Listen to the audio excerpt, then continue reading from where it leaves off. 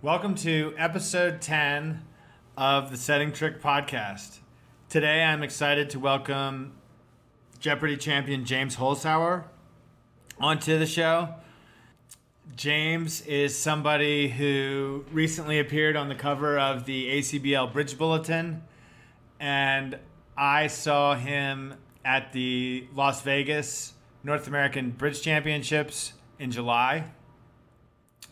It's exciting to have a dynamic games player like James in the bridge world. He really did some unique things with Jeopardy. What I really admire about James is his tenacity and his perseverance. James tried out for Jeopardy multiple times before getting onto the show. And when he got on the show, he really took it as an opportunity to flex, not flex, but really use his trivia knowledge to really take down a big score. James, it's a pleasure to have you on the show. My grandmother watched Jeopardy every day, and I know that you.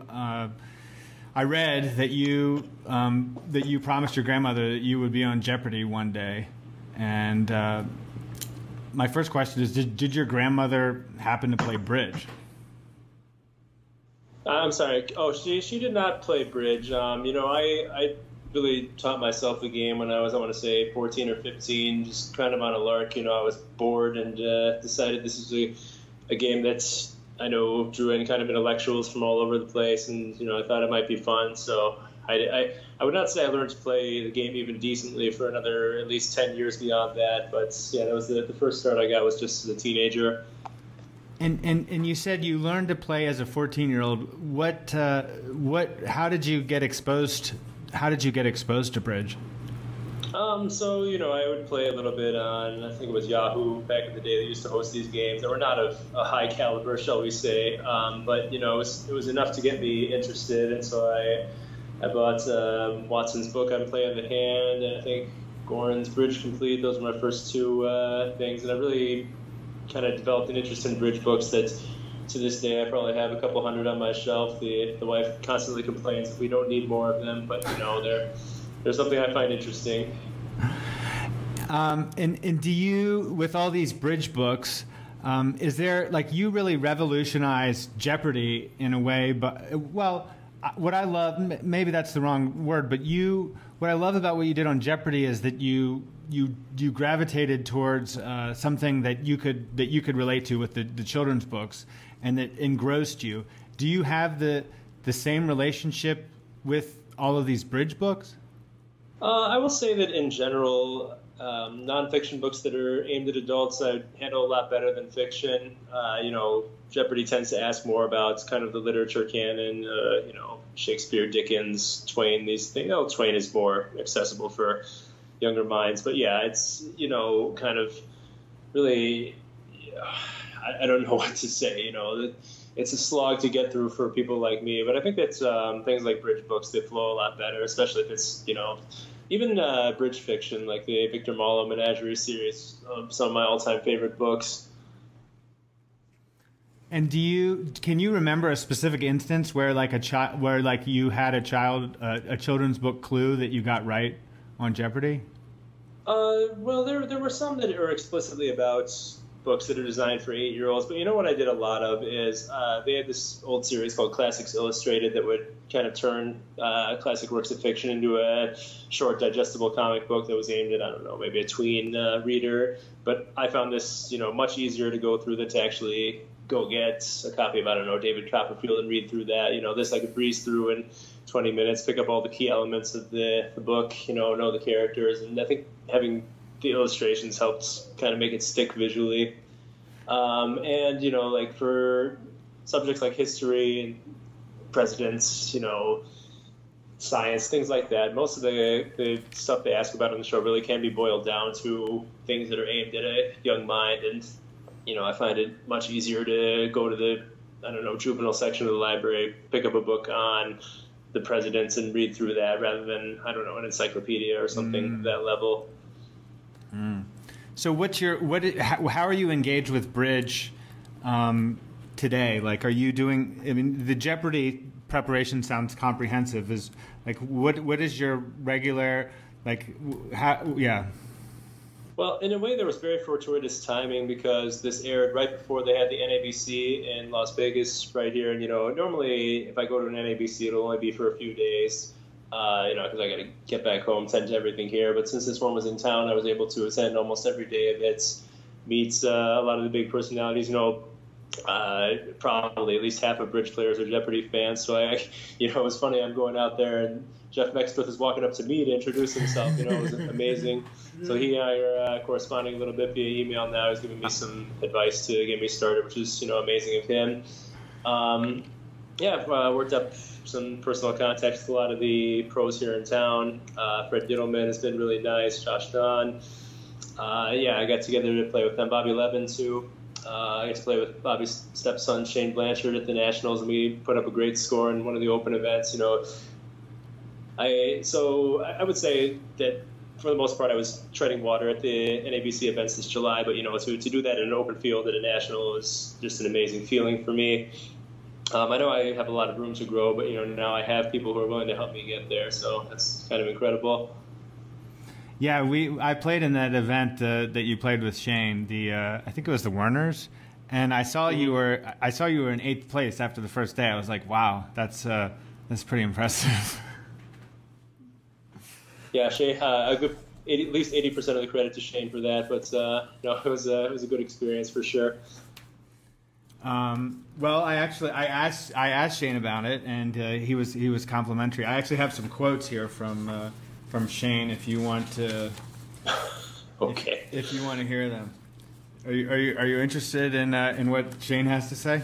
Oh, I'm sure their listeners are going to love this.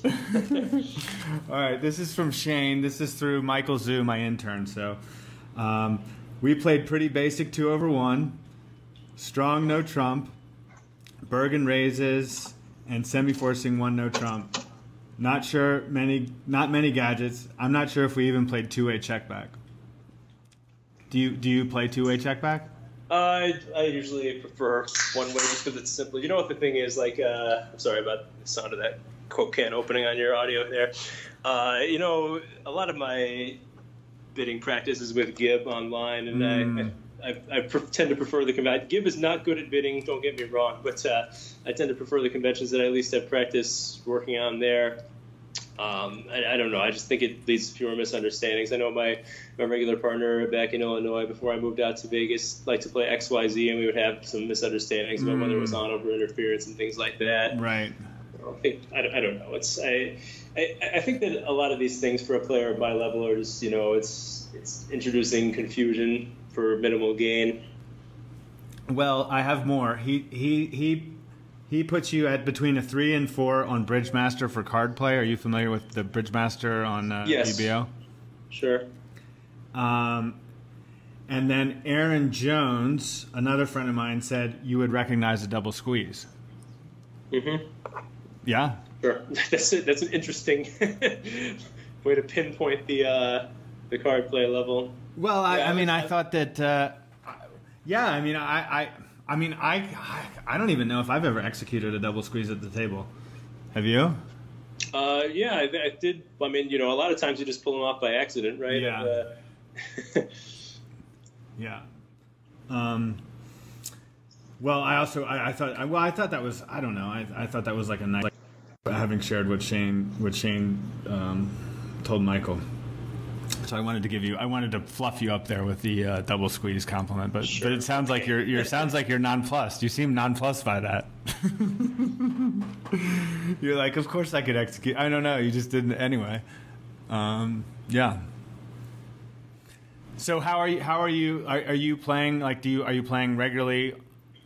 You're playing online? Yeah, I'm trying to get out there. One problem now is it's football season, and Jeopardy's Tournament of Champions is going around now. So there's been a lot of time devoted to both gambling and studying, and also I'm a stay-at-home parent, so I can't switch that off just to go play bridge for 4 hours. Yeah. But yeah, I try to get to the clubs as often as I can.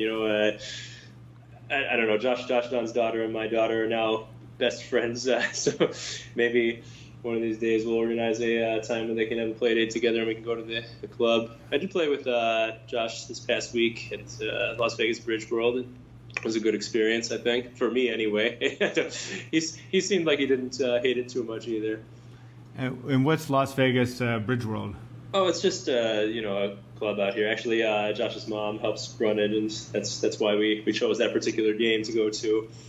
But yeah, it's just a daily club game. Did you win? We scored, I think, a 54%, but we managed to win East-West with that, which I've never done that before.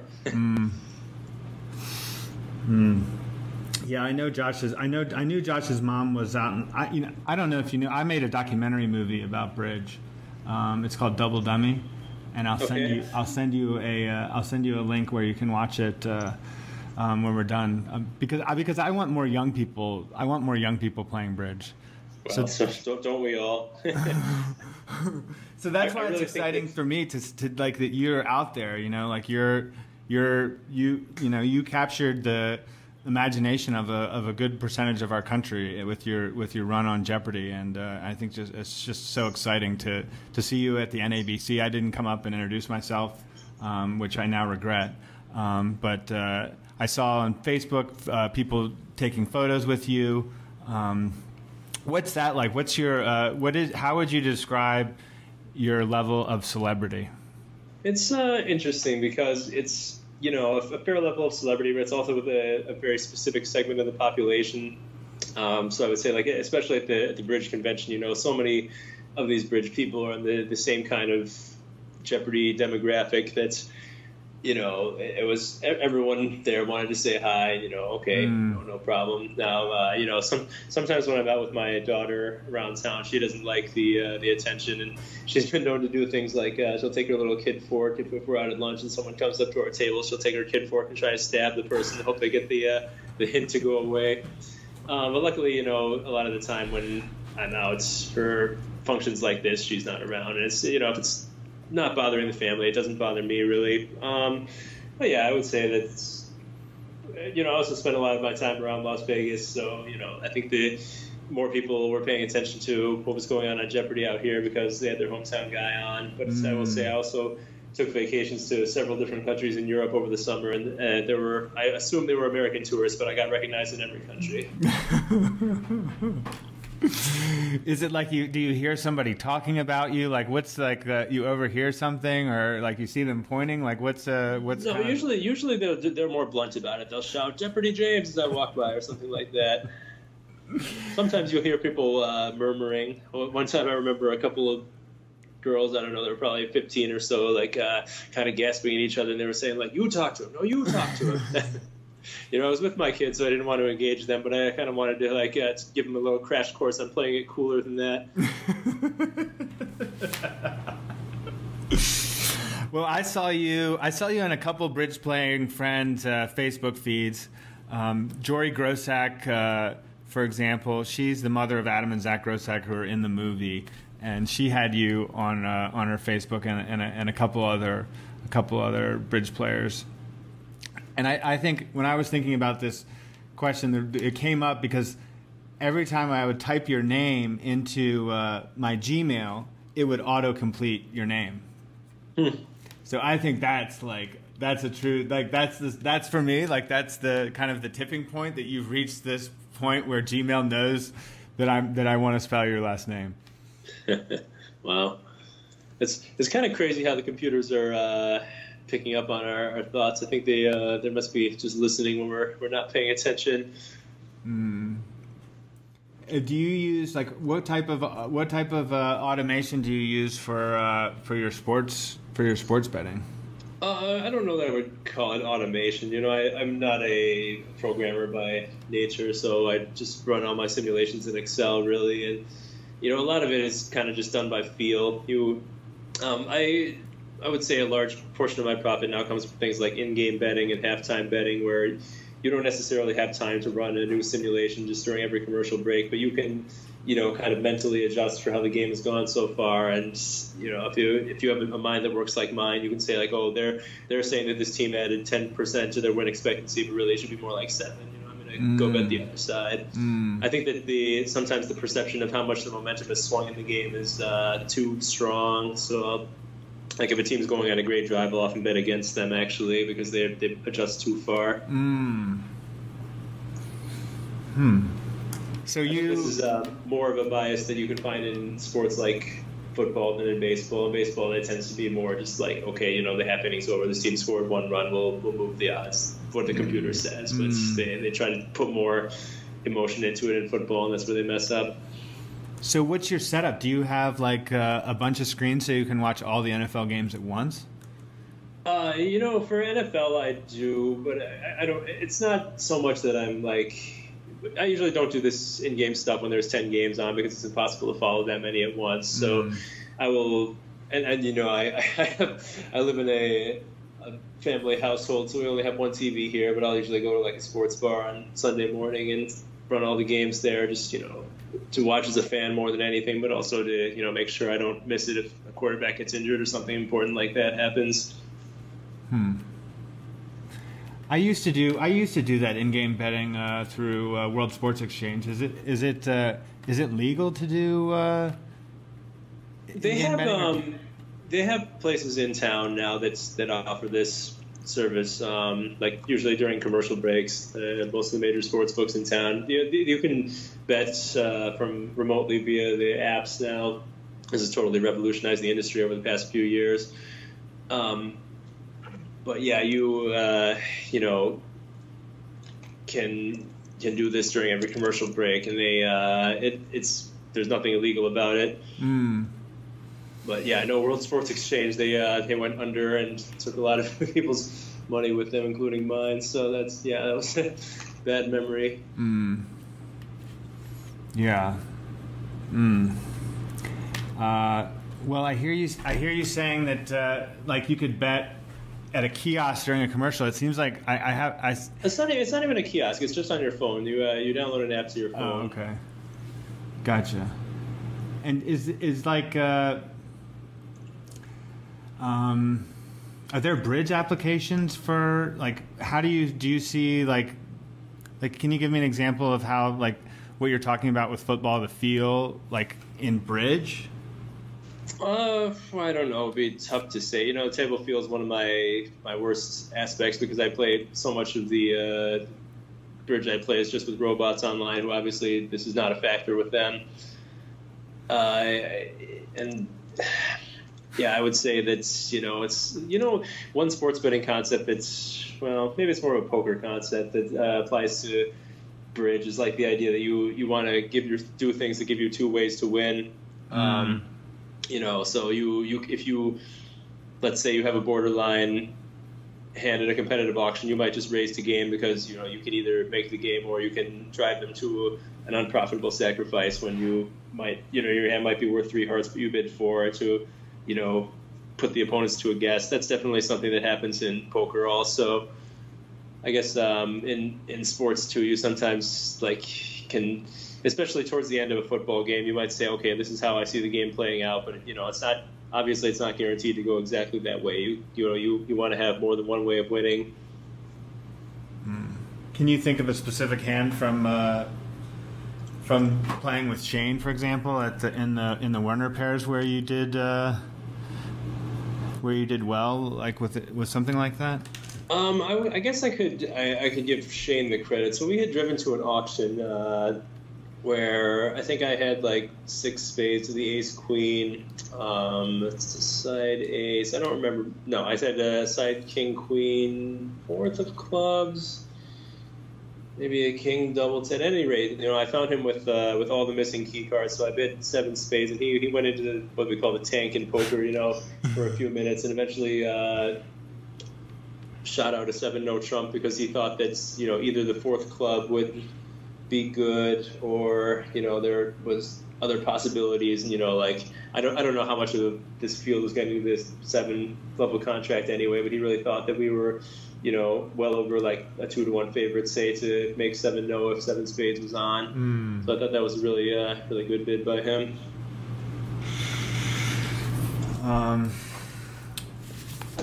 Well, what about like when you started out young? Did you have any? Who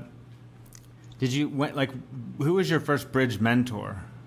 I don't know that I've ever had a bridge mentor up until now. I would play with my friends at school, but none of us were serious enough about getting good at it. So yeah, that's been a thing that I've been missing really in my education. Is I haven't had anyone who's been willing to kind of try to take me to the level I would like to get to. Except Jeff Maxtroth. Well, yeah, okay. Now I do. It hasn't been there before. If I didn't make that clear, but yeah, now I have all kinds of people willing to offer their time to me, which I think is amazing. Is there anything specific that you could share that you would feel comfortable sharing about like what Mac has said to you about the game? What I think is funny is he was we were corresponding a little bit. He was talking. I don't know. I was giving him some betting tips. He was giving me some general bridge tips. But then all of a sudden he started just sending me daily updates for how much ass he and Rodwell were kicking at the World Championships. Yeah, they won they had the highest Butler. Yeah.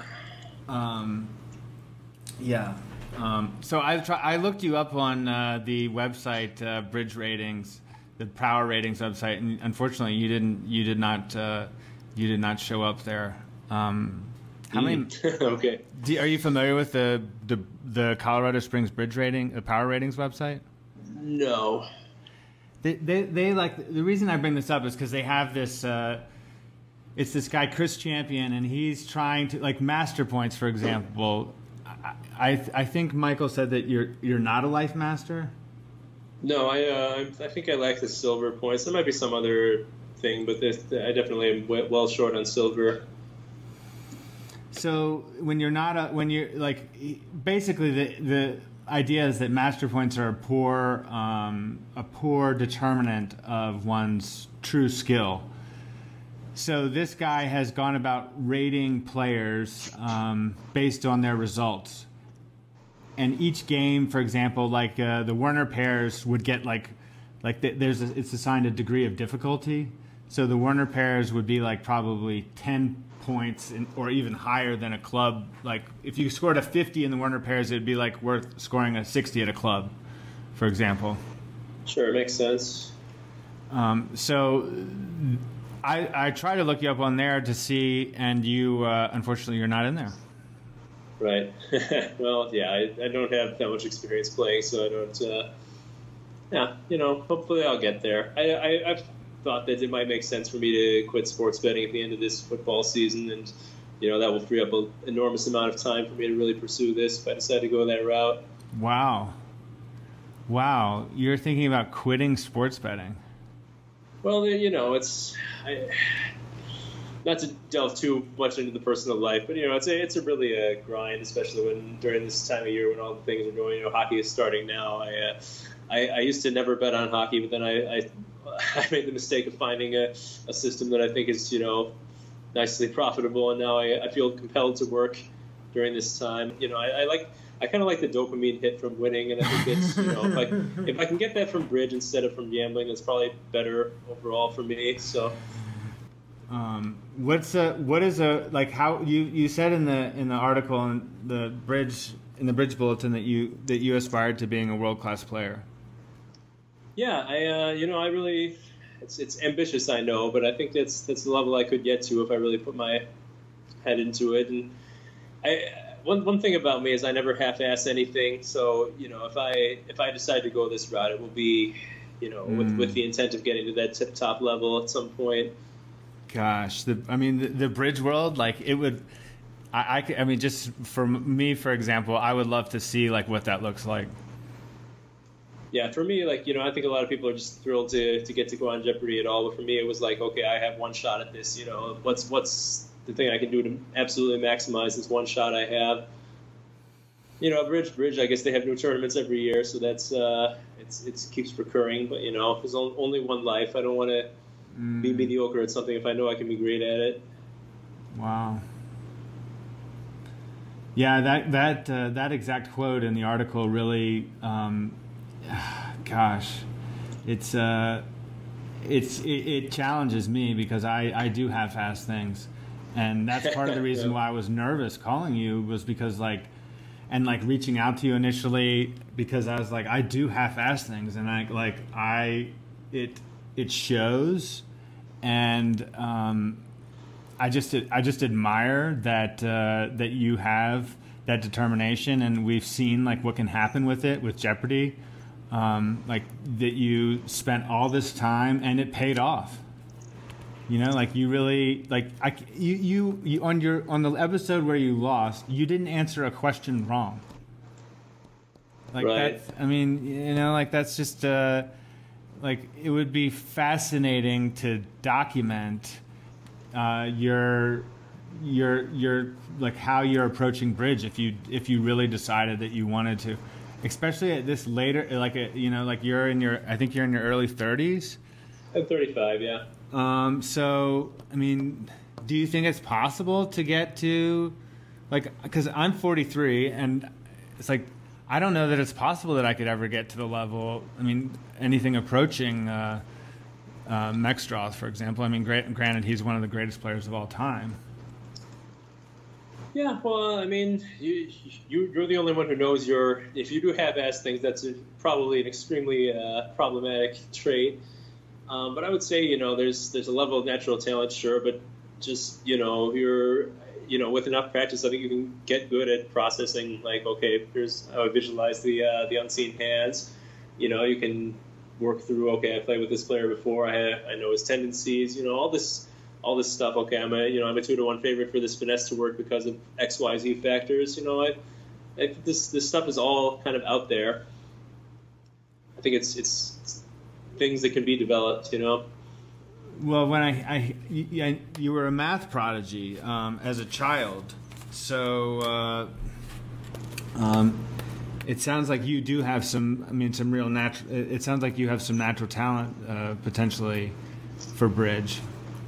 Yeah, it's not the most mathematical game in the world, but I definitely think that sort of stuff helps. You dig into card combinations, or how the missing points are going to divide, things like that. It's all really boils down to math at some level. Huh. So, man, I don't know what to do, man. I don't know where to go. Do you bet on basketball? College basketball? Only a little bit. It's not a sport I really specialize in handicapping.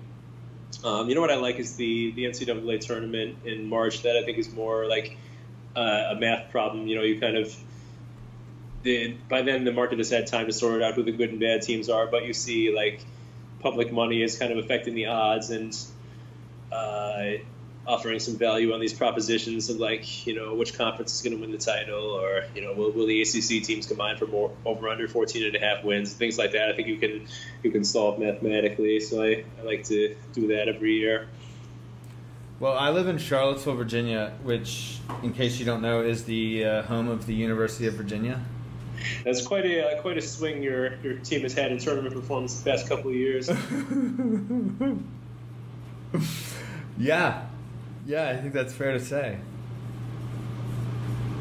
We lost in the first round for the first time ever, and then we had the most amazing run to the championship last year. Yeah, I know. I had I bet you guys in the semifinal game, and I could not believe that they fouled us. It was Kyle Guy shooting the three, whoever it was. I can't believe they fouled him in that spot. That was insane. I was at the game. Oh, nice. And I was like, it's over. And the Auburn fans cheered. And I looked down there, and Bruce Pearl, the Auburn coach, is throwing a fit. And I'm like, what's wrong? They won. Oh my gosh. I'm a U of I guy, and I don't know if you're familiar with Bruce Pearl's history. He basically sent in a spy to try and catch U of I in recruiting violations. Gosh, this must be almost 20 years ago now. But we've always hated him for that still.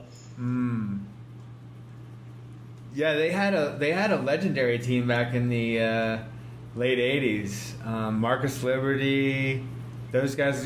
Was that before you were before your time? That was kind of before my time, but around the turn of the century, they won Big Ten like 6 out of 7 years, something like that. So when I was in school, we were a great program. My senior year is when we lost to North Carolina in the final. Oh wow, who was on that team? Oh, they had Darren Williams, Dee Brown, Luther Head.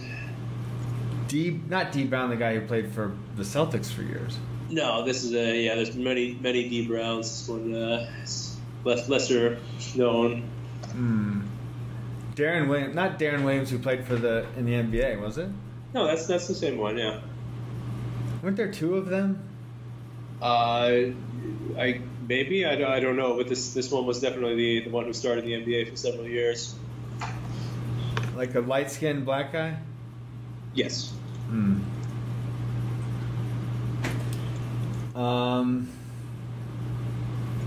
What questions should I be asking you that I'm not asking you? I don't know. I don't really know. I'll be honest. I had not listened to your podcast. I don't know what you ask Chris Thompson and them. But yeah, I mean, I think I'm not sure I'm gonna ever chronicle my journey towards hopeful bridge stardom someday. But it might be an interesting thing for people to observe from afar, I guess. Well, I don't know. I guess I can put a call out there if anyone else wants to mentor me. I'm certainly open to suggestions. Tell us about Project 150. Oh, sure. This is a fantastic organization in the Vegas area. They're working, this is a really inhospitable environment for homeless teens. So I think, they're doing amazing work, really. You just show up. If you have a school ID, no questions asked. You can get some clothes, you can get food, you can get study help, just everything that a homeless person of high school age would need. It's really just an incredible place. They're really happy that someone is out there publicizing their work. And yeah, if any listeners here in the Vegas area or just concerned about the welfare of future generations, please think about looking them up, sending them some money.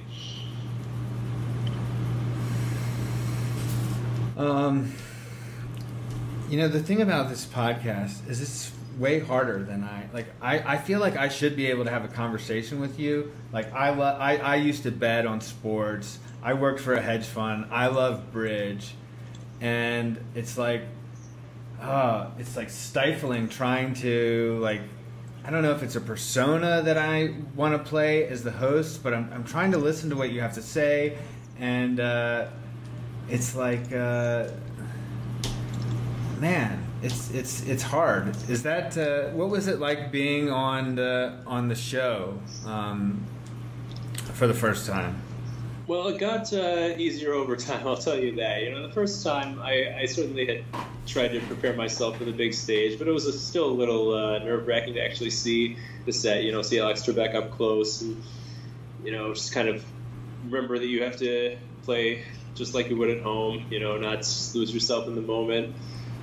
But yeah, it's with more familiarity. We just taped the Tournament of Champions a couple of weeks ago, and I as soon as I entered the studio again, I noticed the distinctive smell, and it kind of brought me back. It was kind of funny, and yeah, I think that there, it's definitely a kind of home field advantage that exists when you're used to the set and the mechanics of the signaling device and things like that. That my advantage would just grow and grow over time. The longer I was on there. And what about your first experience with the actual Jeopardy buzzer? Did they give you the opportunity to practice at all, or do they just throw you out there and here's the buzzer? They do give you a little bit of practice before taping starts for the day, but it's not a huge amount. Yeah, I would say it's very common now for people who know they're going to be on the show to build themselves a practice device. It can be like a mechanical pencil, it was for me, or just a toilet paper roll holder is a popular choice. Just pick something that gives you some practice before you set out there. And I think that, that's really a good idea. If you're stepping in with no practice at all, you're not going to really have enough time in this session to get the rhythm of it. So you said you used a mechanical pencil? Yeah, you know what I did? I like I said, I don't half-ass anything, so I tried to do the best job I could of simulating what was actually going to go on there, and I took a mechanical pencil and I wrapped a bunch of layers of masking tape around it to try to, the mechanical pencil obviously is thinner than this device is, so I would try to simulate the radius of it by doing this. And I definitely think that helped. The part of the problem is you don't know. They have this person who's clicking a button when Alex is done reading the question to activate the lights and everything and allow people to buzz in. And you don't know at home what that person's rhythm is like. And so the practice session is kind of a way for you to work on that. But you don't have a ton of time to adjust to this when you're out there, so it's really important to have come at it in advance, I think. So you said there's a practice session, and it's short though. You're up there for maybe 5 minutes practicing. That's all you get on the actual set. Yes, with the other people. You're up there 3 at a time. They have typically 12 people who are in there for any given taping session, and you're up there with the other people 3 at a time playing on the actual podiums and all that. What did you think of the set when you saw it for the first time with your own eyes? I don't know. It's I've seen plenty of pictures of it from home, but there's still something about catching your first glimpse of it. It felt pretty special. Yeah. Yeah, man. I mean, and what about the fact, you had done, did you feel nervous that you had done all this work, and what if it just didn't help, or did you feel confident because you had done all this pre-work? I definitely would say I felt more confident than anything else. But at the same time, I know you can do all the handicapping in the world. Get your bets down at great odds, and just at some factor you never even considered can just come out of nowhere and get you. So I just really set the goal going in, hey, I'm going to play my best. That's all I can do, and I hope for the best outcome I can get. But if I play my best and that's not enough, that's fine. Just I don't want to go in there and say, okay, I didn't really give this my best. I blew this opportunity. But anything other than that would have been a fine result, I think. And are you allowed to share with your wife what's happening on the show? Well, she's going to notice I keep leaving the house to tape more episodes. So yeah, they tell you not to tell anyone, but I think that practically speaking, they understand your wife has to be what's going on. She actually was only, a lot of people have their spouse attend, but we have a 4-year-old, and so it was impractical for her to attend most of my shows. She did come to the Tournament of Champions, so it was nice for her to be out there. Does she play bridge? No, she at some point she declared that she was going to learn the game, and I bought her a beginner book and offered to go over some basics with her, but it never happened, and I don't think it ever will. It's funny, we play games like euchre or spades sometimes, and someone will lay down their hand and claim the rest of the tricks, and she hates that. It's it's hard for me to think of something she hates more in the world than that, and it's just impossible to play bridge without that happening. So I don't know how we're going to get around that. Yeah, that sounds like a problem. Yeah, that does sound like a problem. Wow. Yeah, I saw your wife on Millionaire, and you were the question. I think it was the $100 bill. That was really too bad. So what they did after she was on the show is they added a new lifeline where you can ask your guest to come help you with the question. I handled lots of $100 bills in my work because it's like the standard currency of Las Vegas. And so I would have known that hands down, but unfortunate that she couldn't ask me for help. Are you betting more, like higher dollars now that you've like had this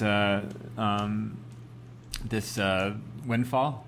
I can't really. I mean, like, there's a practical limit to how much you can bet, and it's not. I mean, I guess for something like the Super Bowl, the limit is how many dollars you have in your pocket. But for the most part, the books all already know that I'm a professional. They know they shouldn't be giving me more than 1,000 here, 1,000 there on every bet, and so there's the practical limit for how much I can bet. Now, if I want, I can, like, they'll move the odds and I can bet another 1,000 or two. But once you move the odds, chances are the value in the bet is gone. So yeah, the practical limits you encounter are such that the Jeopardy money did not make a huge difference in that regard. Well, I hear you saying that you've earned the respect of the bookies. Yeah, for sure. Their job is to set good odds for the game, yes, but I think that's like profiling the players, making sure they know who they give. I don't know if you ever read the gossip columns on sports betting, but they'll talk about, someone bet $300,000 on the Carolina Panthers this week. That's not going to be me. That's going to be some guy they know is not the sharp money. There's they're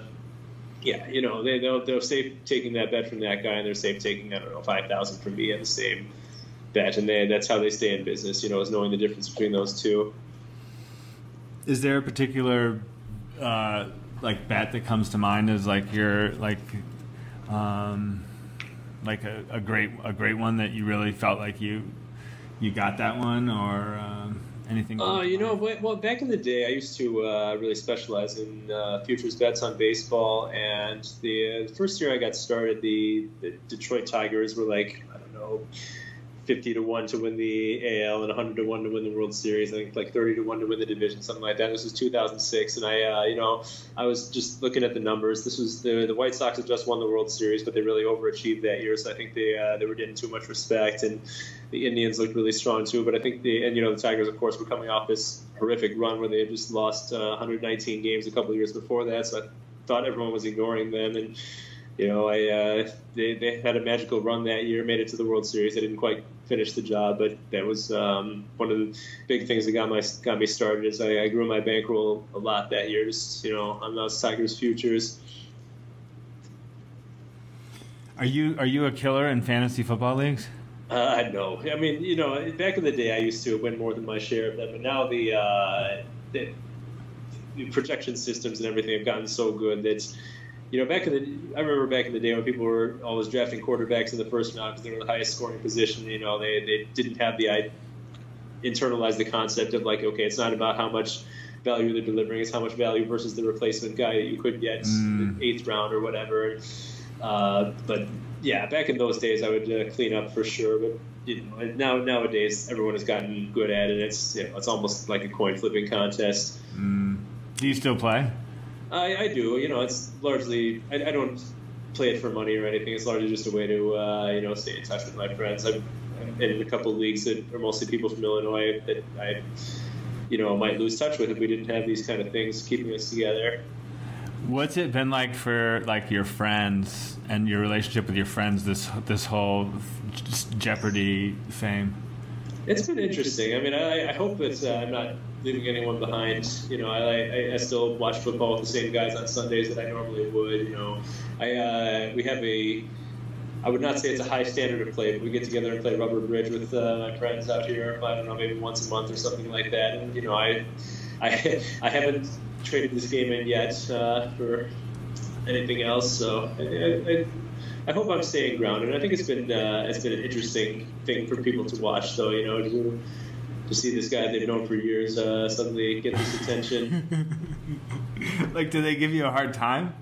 Oh, definitely. One thing I think is funny is that everyone I know has their own, like, okay, James hasn't really made it until I see him in The Onion. And then The Onion runs a piece about me. They're like, yeah, or someone wanted The Economist to write about me. The Economist, what do they have to do with Jeopardy? But they wrote a piece surely enough, eventually. I think just about everyone had their preferred news source cover me at some point. So, yeah. And now you're on the Setting Trick podcast. Oh yeah. I don't think I ever got that one requested. I have somebody actually. There's a kid David Yoon, who's like, it's a bucket list for him. He's a young bridge player. He lives in New York City. I think he is a bridge pro, and he told me that it's on his bucket list to be on the setting trick. So that's interesting. Like... All right. But he's a good player. Like, he's somebody that maybe will listen to the podcast and maybe he'll reach out about playing. Sure. Yeah. What else? Oh, man. Oh yeah. I know what I was going to say. You were on Sports Center. That was awesome. I mean, like. Yeah, definitely. You know, it's funny. I think that Jeopardy has a fairly standard thing they go to for when they have a contestant going viral. You know, they want them on Good Morning America because it's on the same station that Jeopardy airs on in New York City, which is a big deal for them. You know, there's a lot of eyes on it, and I was not very cooperative with them. You know, I like Scott Van Pelt. I like Sports Center. You know, and this program that airs at midnight on a cable channel was, you know, more important to me than going on this morning show with more eyes on it. So. That was nice though. Oh man, that was great. By the way, I can't. I signed up for Hulu. You can't. I couldn't manage to get any of your episodes. Oh yeah, they're very protective. I mean, you know, like nowadays the TV model, you know, without live sports or things like Jeopardy, they would be completely dead if they. You know, nobody would ever subscribe to cable anymore if they let these things go. So this is one of the big things that they're protecting. Yeah, my grandmother used to watch Wheel of Fortune and Jeopardy every night. Yeah, we were kind of more of a Wheel household when I was a kid too. Yeah, actually, I guess one fun thing I can toss in before we go. So I used to come home from school, and you know, I was a bit of a latchkey kid, so I had until my dad came home to watch TV. And I think, you know, in the Chicago area, unlike most places, we had daytime baseball because the Cubs, you know, traditionally play all their home games during the day, and we had daytime Jeopardy because it was on at 3:30 there. When most places there, it's, you know, just before prime time. So I kind of got really into baseball and really into the idea of going on Jeopardy someday, just by kind of dumb luck that I happened to live in a place where these things were, you know, presented to me at an age where they normally wouldn't have been. So, you know, that kind of thing just early in life. It's amazing how you get set on your path by these things that you have no control over. Yeah, and there was an article in one of the Chicago papers about you going to work for the Cubs. Yeah, they made some overtures. I can't really give you any information on my next step because I don't know it yet. But yeah, it'll probably be something interesting. Well, congratulations on your success on Jeopardy and for accomplishing that goal. You're an inspiration, and it's a pleasure to have you on the show here. And I'm really happy that you're in the bridge world. All right, thank you for having me on, John. Thanks again to James for appearing on the podcast. Please share the podcast with a friend if you think they might be interested, if they know James, but they're not a bridge player, perhaps. Maybe they know somebody who might play bridge. I'm certainly excited about the prospect of sharing bridge with other people through this podcast.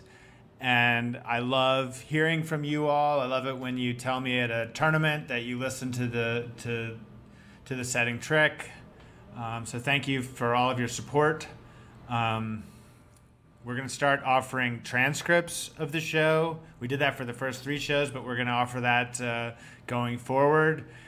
And if you have a guest in mind, please email me, john@thesettingtrick.com. And see you at the table.